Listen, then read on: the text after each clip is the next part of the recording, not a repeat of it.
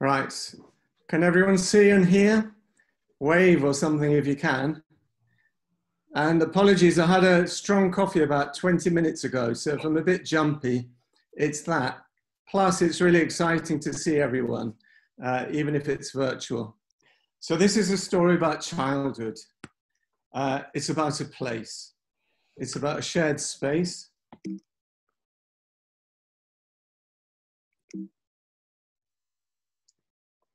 This space, this is a map I did of Simonstown way back when in the early 60s.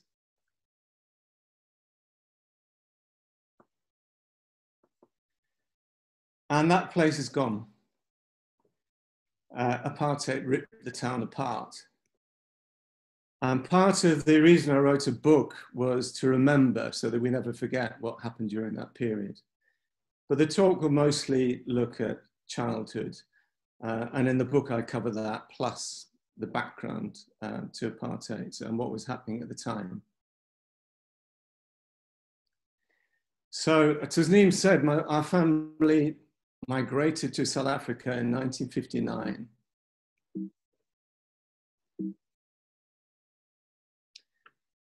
And for us, it was a new beginning. The journey took, I had to look this up, 12 days. It was 6,000 miles, and it was anything up to 670 passengers on board. But my brother, Paul, and Claire remember the passage. That's me in the picture down at the bottom. I was 2, so I have absolutely no memory of that passage and the journey. None of the rituals on board. I don't remember seeing England disappear from view. What I do remember is when we arrived in England. But we were migrants like many others, millions of others who left England at the time. And the rat there is a reference to Winston Churchill. So many people left at the time. He likened us to rats deserting a sinking ship. So that's us rats there. And Africa shaped my childhood. And what I aim to do in the book and touch on this evening really is to look at, from a child's eye point of view, what life was like then in Simonstown. The Group Areas Act, which separated races in inverted commas, was pushing through much of South Africa, Cape Town, but it hadn't reached us yet in Simonstown. And that's something I only realized really in retrospect with the benefit of hindsight. So that was the space we inhabited as kids, Simonstown, although this is a more recent photo. So we lived in the rectory, which was on the side of the mountain, looking over the sea. We could see the whales come in twice a year. And in the rectory, that's us singing Grace. Every evening, 6 o'clock or thereabouts, we sang that song. That's us 5 kids around the table. And there were 5 kids of us, which was a handful for my mum. So I reference in the book Granny Matthews, who came to help the family. And we had cousins in Cape Town, but no other immediate family. And she became an important part of the family, Granny Matthews. She was there every day. She cooked, she helped out. That's a photo of some of us, not me, but my brother Paul was in the bottom left there, looking delighted to be holding that candlestick. And that's Joost de Blanc there when he turned up to St. Francis for a ceremony. And I only found out recently it was the first Anglican church in South Africa, St. Francis. Some photos of the time. It was very much a multicultural parish. Joost is surrounded by some of the parishioners there. That might be the back of my head or Paul's, I'm not sure which. Probably me with the ears there. And the rectory was the venue for the parish, and many events were held there as well as in the town hall and so on. So that's one. Here's another. My dad had done athletics and gymnastics, so he got kids on board. And I think that's my sister Baba, who is the only African amongst us. She was actually born in South Africa. The rest of us came to the country. And then us friends. And that's one of the abiding memories of Simonstown, is that it was a shared space, a space that we could share on the streets. And in the book, I touched on some of the small vignettes of our lives there. Spinning tops were one of the things we did. I don't think you get them anymore. Dangerous, someone lost an eye actually from a top, but that was one of the things we'd do on the street. That's actually not in Simonstown. That's a photo I nicked from my dad, from his collection. And local kids would build go-karts from pram wheels and such like. And it was steep on the streets around our area. So it wasn't as safe as it might look. One suggestion was actually to go from one side of the hill to the other when a car or truck was passing, but luckily we didn't do that one. That's Stars Sweets on the left and Simba Chips. Stars because I was never allowed them, but my mates would supply them to me. And my dad would ask, have you been eating them? Because the telltale sign was if you stuck your tongue out, the red dye was so bad that it would show immediately. And we weren't allowed them. So all the better for not being allowed. We also had very big and important debates. Who was better, Elvis or Cliff? To be honest, I have no idea what I said. I might shamefully have said Cliff Richard. Benefit of hindsight, obviously not him. And we used to serve us boys in church. My dad was quite high church, so there was a lot of ceremony there. There was incense burners. We had the candles and so on and so forth. And one of the boys, not us, I think he lost focus and singed his fringe. Dangerous, the Scollies were dangerous. They were mythic figures for us kids there. You kept clear of them because we thought they had flick knives. And the drunken sailors, at times you would see sailors who'd gone too far on the streets of Simonstown. And in the book, I share a story about on the mountaintop there was a waterfall. And us kids would go up there, just hang out. And baboons would often visit. And there was one time we decided it was a good idea to chuck little stones at the baboons. And in return, rocks came flying back at us. And there was only one winner. Those rocks, we had to duck and then run for it because that was a dangerous thing. One of the things I suggested was that just like a fish doesn't know it lives in water, I think friends are the color of water. And for us anyway, color or race mattered, not at all. We didn't consider race. But at the time, it was evident, as we grew older, that there were separate races sharing a single space. So I put that in a book as separate races, but shared spaces. And I'll show some examples. So I think it was about 4 or 5 when the film Tarzan Goes to India. I looked it up. It did come out around that time. Tarzan Goes to India. We don't know why, but it did. And it was my first trip to the cinema with my mates, age about 5. But in Simonstown Cinema, there was a section for whites and then non-whites had to sit upstairs. So I had to go on my own and sit on the left-hand side there when everyone else went upstairs. And it was the first time, so I saw all these empty seats at the front and I didn't realize why they were empty. It was a big mistake sitting at the front because as soon as the lights went down, there was all sorts got chucked over the balcony from up above there. Banana skins, empty bottles, crisp packets, whatever. It all came flying down. And that was my pals up there and me suddenly having to make a shift from the front seat. And also because I was very frightened by Tarzan jumping out of the plane. I walked out at one point halfway through the film because I was on my own. Anyway, poor me. I then went to school at age 4. Sister Valana was my teacher, and shamefully for me, I cried the whole first day. That was her nickname. And I can remember in maths doing arithmetic, and we had pounds, shillings, and pence when I first started. And in 1961, it changed, the coinage changed. So we had to, 1D there on the left is 1P. I don't know why it is, but it was. And then it changed to cents. And we had to do the times tables, 12 times tables, and so on and so on. But South Africa decimalized before England did, and we had to learn a new system. But one thing I point out in the book is what we didn't know was steadily creeping, was apartheid was pushing down the amount of money spent on each school kid. So us whites were getting 644 rand on average per head. Coloureds about 139, and black people 44 rand per head. Not something we knew at the time. And many friends in Simonstown. One group we befriended was the Ajam family.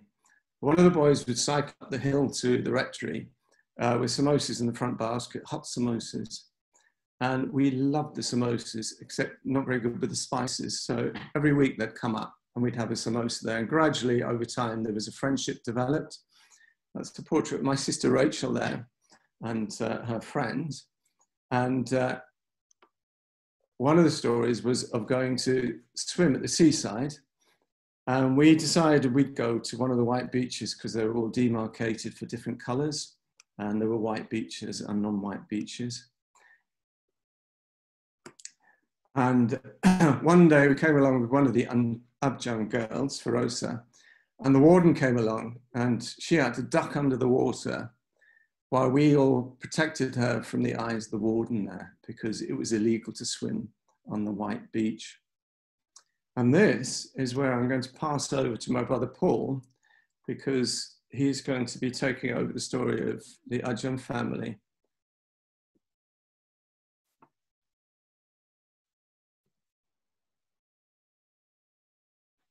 And over to Paul Winter.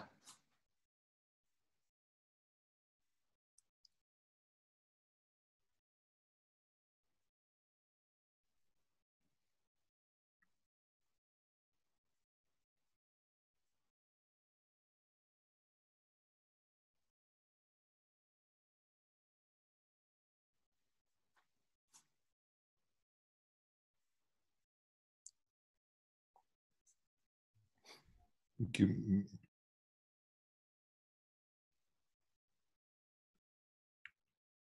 Hello. So I'm going to talk about the Ajam family. And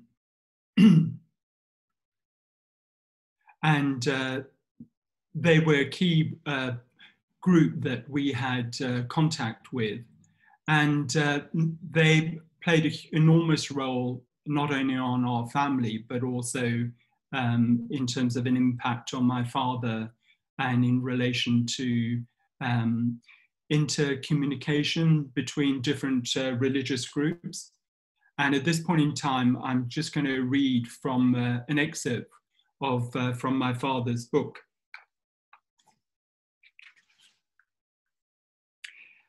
And this relates to the first contact that our family had with Mr. Ajam within about 2 months of us arriving. So this is in 1959. This is an excerpt from my father's book, Just People. It says he was sitting quietly on a stool in a corner. There was nothing about his manner of dress to indicate that he was a religious man, a devout member of his faith.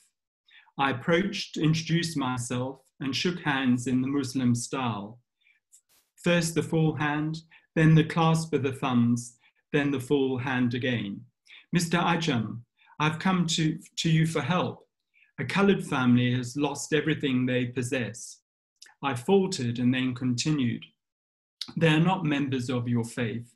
They're very poor fisher folk who belong to my congregation in Glencairn.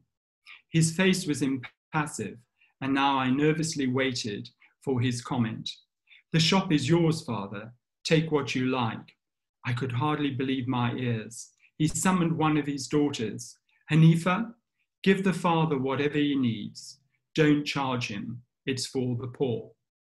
And I think this really shows how different religious groups can combine to have a really important impact on poor people. And this was true not only in 1959, but I think also very key now. The second story I want to talk about relates to one of my best friends when I was in Simonstown, Daryl Felix, who's on the left-hand side of this picture. This is us going swimming in a pond in Elgin. And it speaks to how in this, despite the fact that apartheid was starting to have its impact, this really didn't matter. And Daryl was one of my best friends, regardless of colour, creed, and the like. Unfortunately, one of the impacts on us having contact with non-white people was that some of the other white people in the community didn't like that. And there was a period of time when I was coming back from school where I was bullied by some white boys that lived near to us. I mentioned this to Daryl one day, and he said that he would sort them out.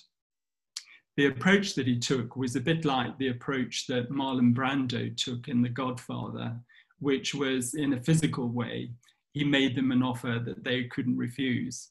And luckily, and thanks to Daryl, I wasn't bullied again by these individuals. The final bit that I want to share with you is something that really had a huge impact on me when I was there and had a formative impact on my view of apartheid and the racial consequences of that. Our family had been out for an outing in the Cape area, and on the way back, near to the Spotty Dog, which was a small building that looked like a dog, we came across an accident. A young black girl, in crossing the road, had been knocked over and was bleeding profusely. If you recall the time, this was before mobile phones, and people were having difficulty making contact with the emergency services. Well, eventually an ambulance did turn up, but it was for whites only and refused to take her. My father was really concerned for her safety and picked her up and asked me to sit next to her in the back of the car. I must have been about 11 at the time, and on the journey to Groote Hospital, I realized that in any other circumstances, this could be me. Unfortunately, by the time we arrived at the hospital, she was dead. And on reflection, I realized that, in other circumstances, this could have been me, and it had a lifelong impact on me in terms of my view of apartheid and what was wrong with it.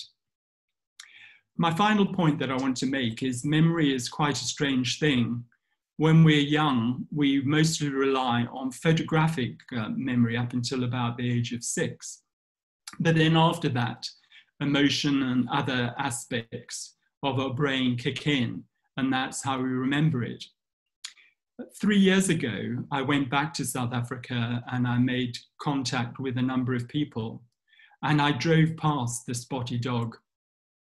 And this incident came back to me and had such a vivid impact on me that I had to stop the car I was driving in and pull over. I was shaking so much. So this was a tragic incident that had happened that had a huge informative impact on me. And yet I'd sublimated because it had such a powerful impact, but had a lasting one. So not initially it was a negative incident, but had a positive outcome in terms of my approach on life. So welcome back, everybody. So now this is the Q&A session of the Q&A section of this session. And I want to know if there are any questions that anybody has that they would like to pose to Paul, Mark. If you do have a question, it would be helpful if you can unmute yourself, and then you can go ahead. Sometimes Zoom is a little bit intimidating to people to ask questions, and if you are intimidated, you can just type it in the chat for us and then we will pose it to Paul and Mark. But yeah. Anybody? Okay. This is Rob Adams speaking. I raised my hand I see electronically. Wow. I'm kind of doing this medium all day and every day, and it's part of the way we do things these days. I mean, Paul and Mark, I mean, Paul I've seen over the last few years a couple of times, and you know, we've re-established our friendship, which was, I guess, broken by Paul's father having been expelled from South Africa during the 1970s, and then we re-established that friendship later. Mark I also knew, but I haven't had any contact with him in the last God knows how many decades. But it was, guys, it was a really great rendition of a special family story. And I'm waiting for chapter 2, which would be your Namibian experience. I'm hoping that you'll be back with us to do that at a later occasion.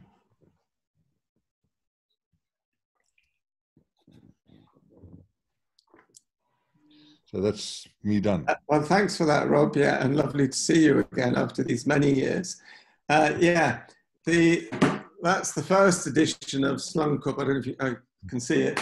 Second edition just printed yesterday or the day before.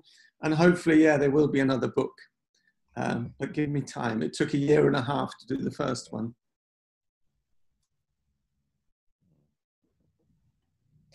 So I have some questions for you guys, if that's okay. If I can just be a bit voorbarig and ask you some questions. So I wanted to ask you about the process leading up to writing this book, and what kind of inspired you to use this medium of visual graphic novels and as a way to tell your story. Maybe if you can just tell us a little bit about that process of writing this book and how you got to the point where you decided that this is going to be the medium that you want to tell your story through, I guess. Okay, yeah.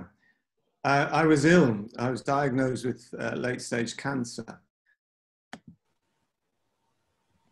Finding a way of communicating with my family and friends about it. And I turned to cartoons because a lot of things were not being said by me or by others to protect each other. And from that, a friend of mine, Estelle, said, Mark, you've got to do the same for your story about South Africa.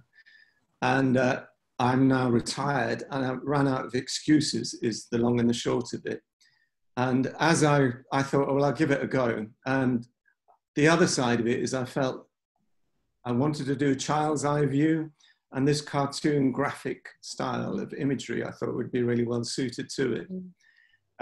So that's probably the short answer. And I mean, there's a lot of young people who do these, you know, creative types of work. What kind of advice would you give young people today, living in Ocean View, for example, who might be 3 generations? That's a big question. Yeah, that's a really big question, because I wasn't interested just in recording the past. This is very much about the present and the future, and about the kind of future that we want to see. And I would love it if other people would take this up, because the young are the future. And the only advice I'd give is, I don't see myself as an artist, maybe, you know, a minor illustrator now. And I don't think that's the biggest barrier. The barrier is actually just getting started. And that's probably what a lot of people would say. Make a start and you'll find actually something will probably happen. Tasneem, if I could chip in. I think there are various ways in which one can express oneself. The main thing is to do so. Mark took the journey of expressing himself through cartoons and text. There are other ways, such as singing. I happen to sing in a choir, but rap and there are modern ways of projecting yourself, your emotions, as well as being able to comment about the situation, which is equally effective. So find the medium that works for you and be passionate about it. Yeah. The other thing is that, I mean, I'm sure other places also have this difficulty, is that a lot of the elderly people who live through the experience of forced removals, they struggle to communicate that experience to the younger generation as well. So you have a generation of young people who don't necessarily understand the extent of going through the forced removals, what kind of impact it had on them, their lives, etc. So yeah, so I don't know, even for the elderly, what kind of do you have any ideas for how to open up that conversation, that intergenerational conversation? Well, I think I think it's very important and can be very effective where you link young people with elderly people. There are examples now in Europe, for instance, in Germany and other enterprising countries, where they don't rely on this separation of generations. And by actually linking young kids with elderly people, it actually empowers and energizes elderly people and encourages them to reminisce about their past, which is not only healthy from a mental point of view for the elderly people, but also very important in terms of emotional development for the young people as well. Yeah. Chanel, I don't know if you have any other questions for, are there any other questions from anybody else? Anyone? And then I think maybe I don't know if you have any closing statements or thoughts that you might want to make. Mark or Paul? Do you want to go first, Paul? Well, I mean, Africa really touched our hearts. You can see in the background, the photograph, it's a bit sort of travel weary. This is actually a photograph taken on the day that we left Simonstown. And I think I speak for my family that we still feel very emotionally attached to Simonstown and Africa. Robert earlier mentioned about our connection with Namibia.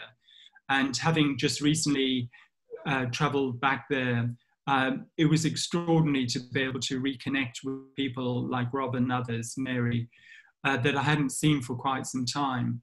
And so I think if you've had some important part of your life, if you share that with someone, even with the passage of time, it doesn't take much to reconnect and reestablish that connection with individuals. Yeah, and I think it's so important to remember, we should never forget this period. It's not about nostalgia, it's about, like I said, about the kind of present and the future we'd like to see. And through the connections we've made through doing this with Chanel and yourself, Tasneem, I know there are initiatives, and I'm hoping that in the future we'll be able to get stronger connections there between ourselves outside of South Africa and what's going on in the ground there. You know, because I'd like to see solidarity there between ourselves and you.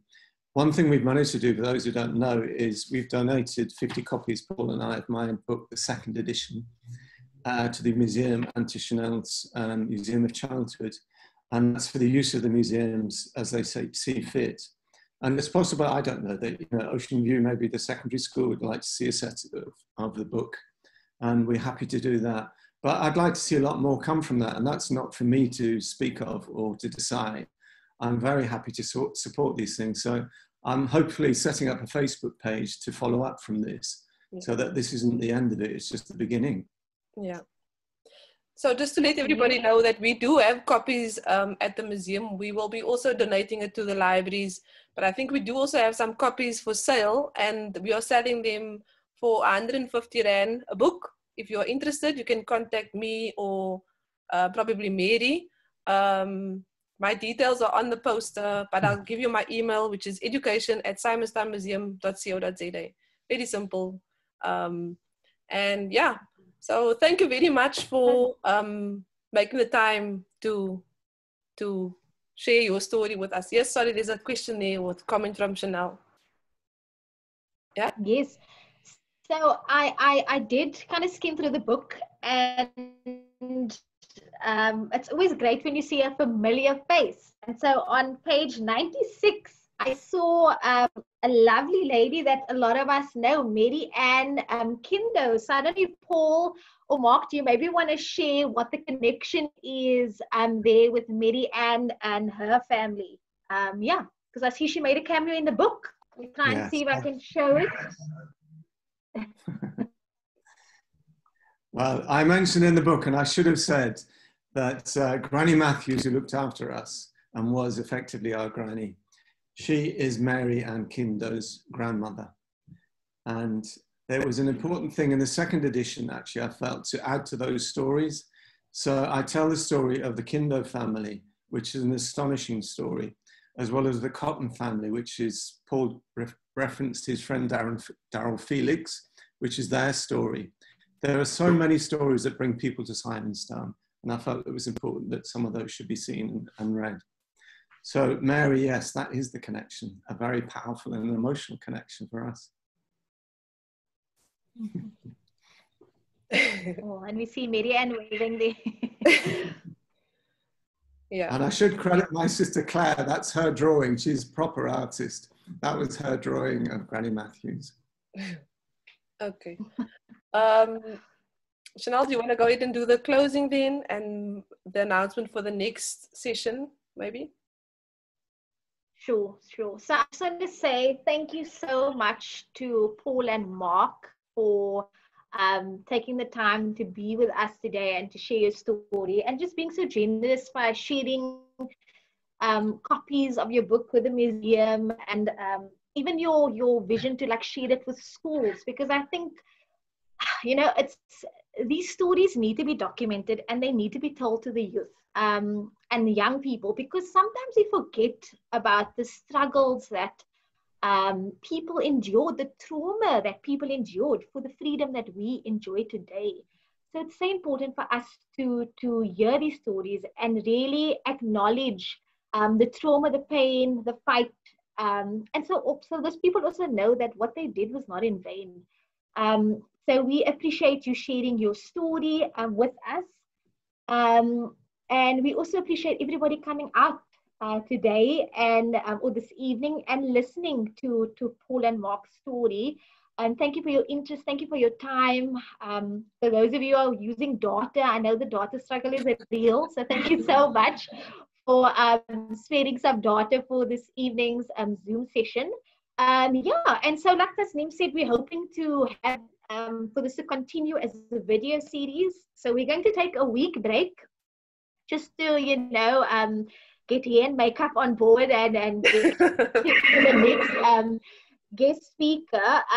So our next video series will be on the 14th of October. So we hope that all of you will come out again. Please watch our social media platforms. So that's the Cape Town Museum of Childhood. We are on Facebook, Twitter, and Instagram. And I think the Simonstown Museum is on Facebook. And so please make sure that you follow our pages and watch out for our adverts for the next special guest. Yeah, and again, just thank you so much for the time.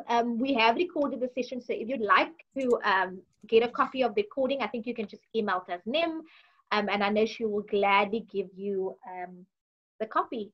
So thank you so much. It's lovely to see so many faces, and thanks for the interaction. Thanks for the thumbs up. Thanks for the high fives. Thanks for coming back in again after we had to end the previous session. We really appreciate it. And I look forward to, I mean, if this is the beginning of this video series, I can just imagine that the next session is just going to be amazing again. Thank you so much, ladies and gentlemen. Yeah, that's all from my side, from Chanel, from the Cape Town Museum of Childhood. Thank you, Tasneem Bensel from Simonstown Museum. We see Kathy here also as well from Simonstown Museum.